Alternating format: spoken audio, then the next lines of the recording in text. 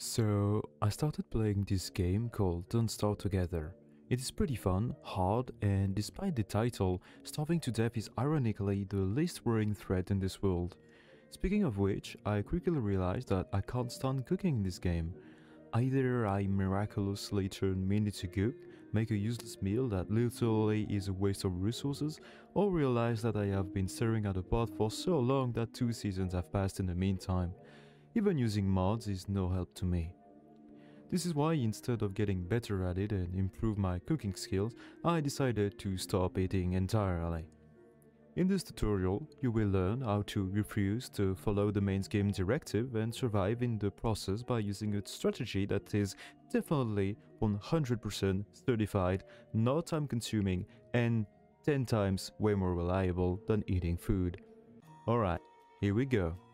First of all, start off with a fresh world, then pick the best character in the game.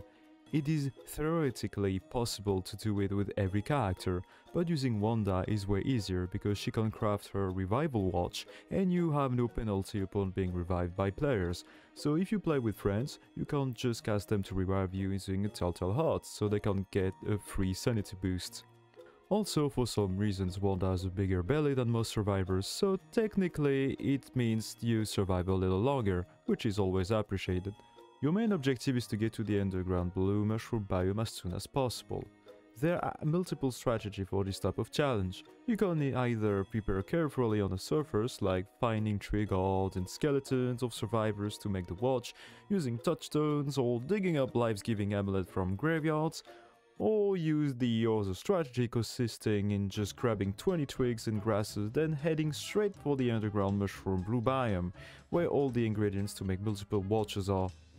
And ironically, even though the prepare carefully in the overworld part of the strategy will seem safer at first, it has a lot of RNG to it. And most of the times finding all the ingredients you need will take you way more time than 3.5 days if you are unlucky with the directions you have chosen while roaming around or just all around. So that's why I find the best solution is to mix those two strategies together. So here's the step-by-step recipe to become immortal. Enjoy! First, pick up at least 20 twigs and grasses so you can make torches to lit your way into the dark and lit the cooking pot. Explore the overworld by following the road during the first day. If you want, you have the time to make yourself science machine, a little backpack, a spear and a shovel just in case while waiting for the water to boil. If you don't find anything of interest that can extend your life by the end of day 1, grab your pot and jump straight into the nearest sinkhole. Don't forget to shake it while falling down.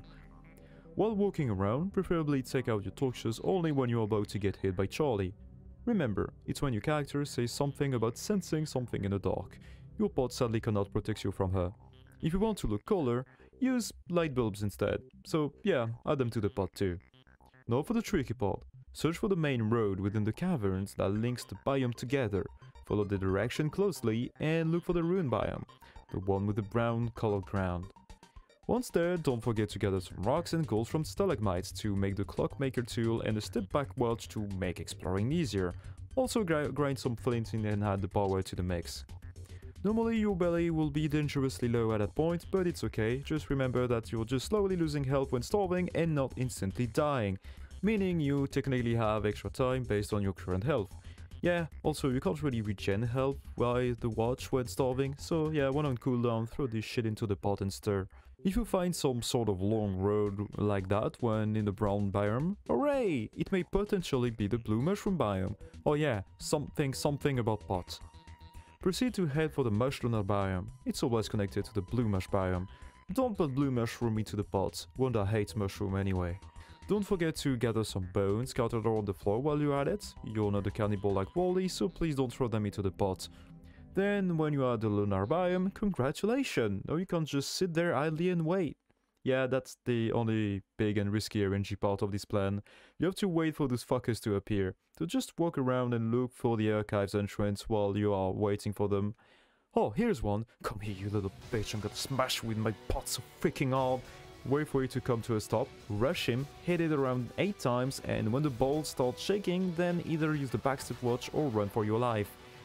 You can also lit it on fire, though it looks cool and destroys balls pretty efficiently, but my god, brings a water balloon just in case.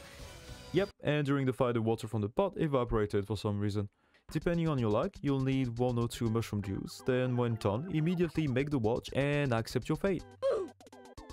Don't forget to die at the safe spot. Your only weakness is if you die at a risky spot when enemies can just instantly destroy you upon revival. And now congrats, you can now throw this useless spot into the void upon overcoming one of my human weakness, hunger. Great job! Now I'm gonna try to do the same IRL and see how it goes. Alright, see you in another video.